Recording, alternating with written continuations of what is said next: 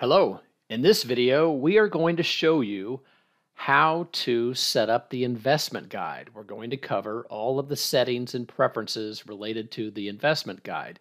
This is your flat rate pricing book, but it could also be your so-called cookbook pricing for equipment changeouts. Either way, there's a lot of settings that control how it behaves and looks, so let's get right into it. Click the hamburger menu from the main screen here and go to More.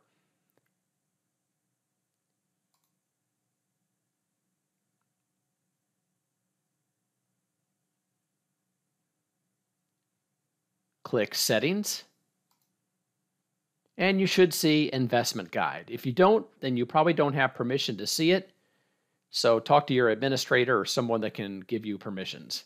Click on Investment Guide. Notice at the very top there is a drop-down that's easy to miss. We have General and Cart types. We're going to start with General and explain each one of these. Show item numbers. That option allows you to show the item numbers during the customer presentation. Now, that doesn't pertain to you. When you're looking things up, you'll see the item numbers. That's whether or not you want your client to see the item numbers. Only include flat rate tasks in all item buttons. You probably don't want that checked because it would only allow technicians to select flat rate tasks. They would not be able to select service agreements, discounts, subtotals, etc. Hide item images in the investment guide. You probably don't want to hide the images. You might hide them if you were having some kind of technical problem with those images. That's there just in case you need it. Automatically add additional task discount. If your company offers a discount for additional repairs, such as a primary repair and a secondary repair, then you might want to have the software, the app, automatically add the discount to the second task. If you have any problems with it being added automatically, you might turn that off. But it's typically convenient to ask the software to do that for you. As you probably have seen elsewhere, there's a lot of copy to all user options in this app. This would allow you, upon saving, to copy all of these settings to every user. It's everyone or just this user. If most everybody needs to have the same settings, it's probably better to copy these settings to everybody and then go in and take care of the exception. Auto discount applies to item type. So what item type does the automatic discount apply to? If you want the software to automatically add a discount for additional tasks, then what item types are you calling a task?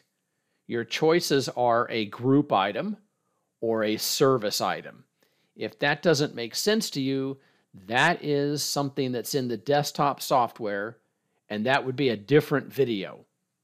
In the desktop software, there are different invoice item types, two of which are service and group.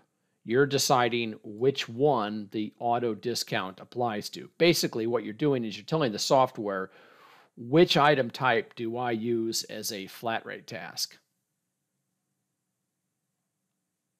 Default discount for additional tasks. This is your discount item. Again, in the desktop software, one of your invoice item types is a discount. We don't know what discount item you want to use, so you are picking from a list of discount items. Only discount items will be shown. In other words, only invoice items where the type is equal to discount will be shown.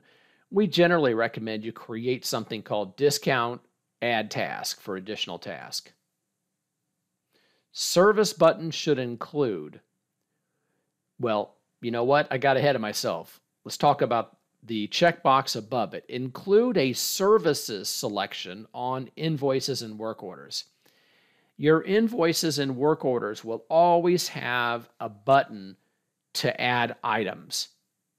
but you could have a second button called Services.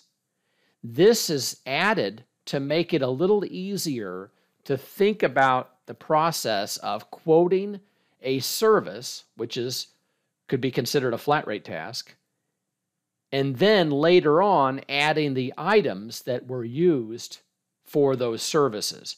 So in other words, you would click the Services button, find a flat rate task for a gas valve or an inducer, do the work, and then click the Items button to add the items that you actually used for inventory purposes.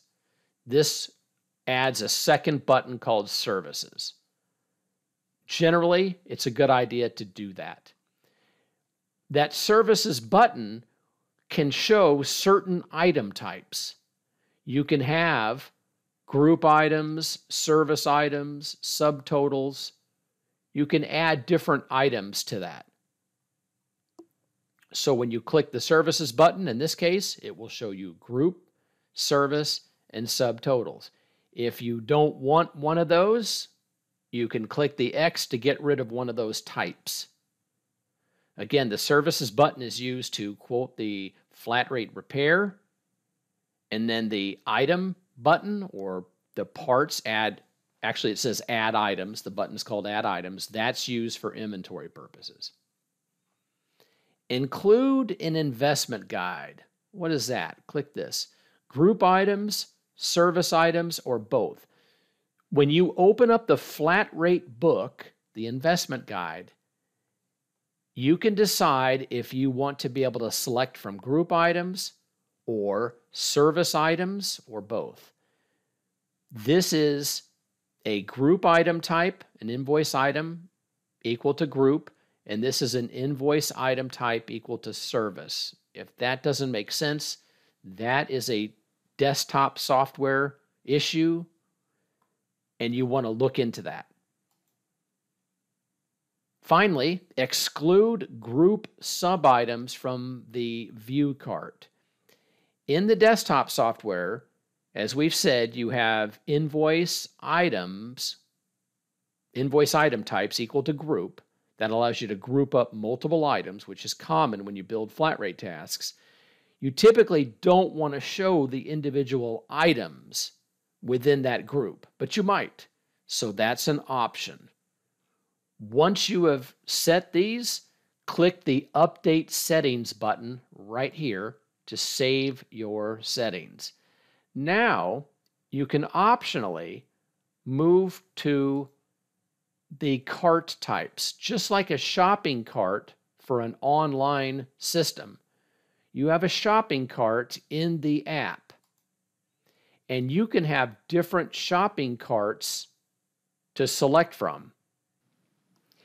If you wish to edit the cart types, you must log in as the administrator. I'm going to show you how quickly. I'm logging out and logging back in as the administrator. We will go to More, Settings, Investment Guide, switch over to Cart Types, and here we are. Add a cart type up here. I'm going to click that so I can explain the fields. Give it a short name like value, prestige, good, better, best, the ultimate. Describe it like very good comfort system yet still affordable. Give it a marketing-friendly description. Your calculation type is either a percentage or a dollar amount. Here we're talking about the down payment. If it's a percentage, then you'll enter the percent or the dollar amount, the interest rate on the loan, and the term in months. You don't have to use any of these, but it's very helpful to tie the best financing packages in with the best equipment. Once you are finished, hit the Save icon here or Cancel. You can also edit any of these by clicking the Edit button. Once you've made changes, click the Save button. That's all there is to editing and updating and managing the cart types. Let's log back out.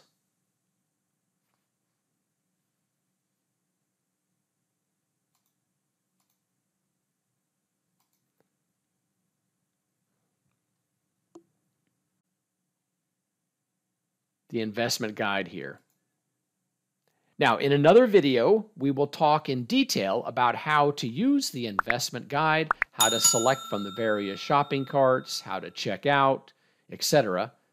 This video was specific to the settings that control the behavior and the look of the investment guide. I hope you found it useful. We'll see you next time.